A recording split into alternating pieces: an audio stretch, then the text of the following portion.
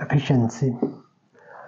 So as we already discussed it, energy transfer from useful energy store, energy tends to transfer from useful energy stores to non-useful energy store. So whenever there is a process that we are transferring energy, not all the energy is always not the all the energy is given to us as output. For example, if you have a machine and you give it some energy, which I'm calling input energy, and you get it some work done, useful work done, which is called output. So input is total energy transferred, and output is useful work done.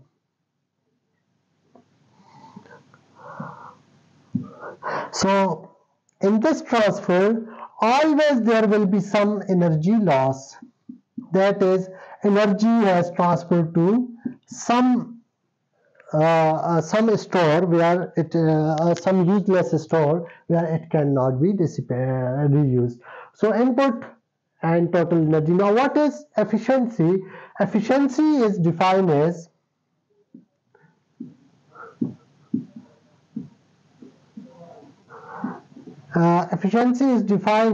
the ratio of output to the input. That is useful work divided by total energy supplied. Okay, so it will always be less than 1 because total energy supplied is always greater than the total energy output or useful work, because some energy is lost. So that's why output to input ratio is always less than 1. And if you want to find the percentage efficiency, then you multiply it by 100. So percentage efficiency, that how much percent of our input has been used as useful energy, or how much useful energy we get out of our input, that will be output divided by input times 100.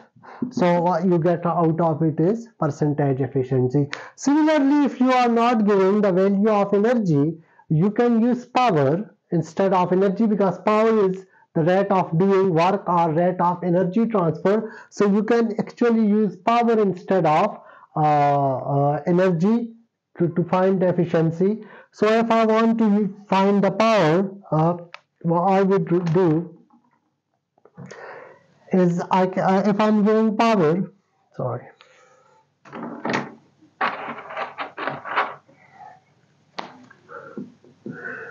So efficiency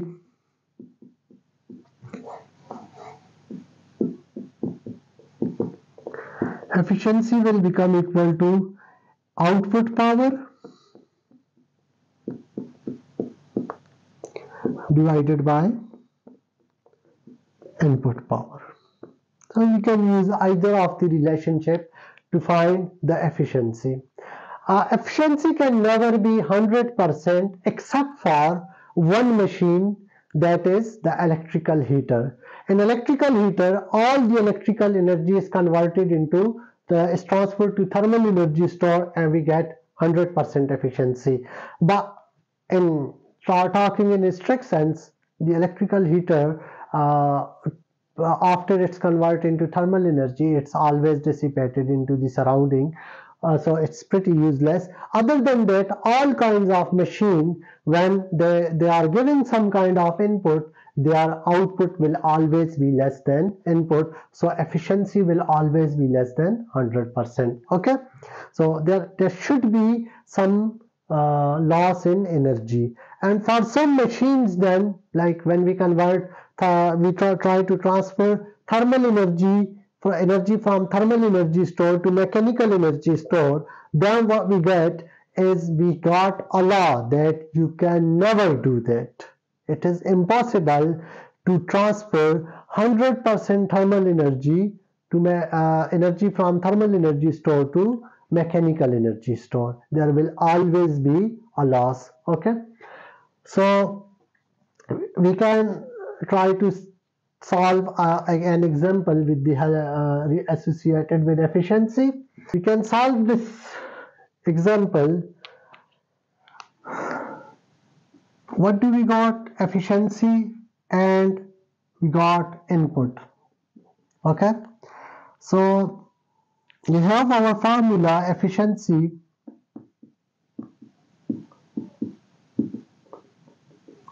is equal to, and its percentage, so let's say percentage efficiency is equal to output power divided by input power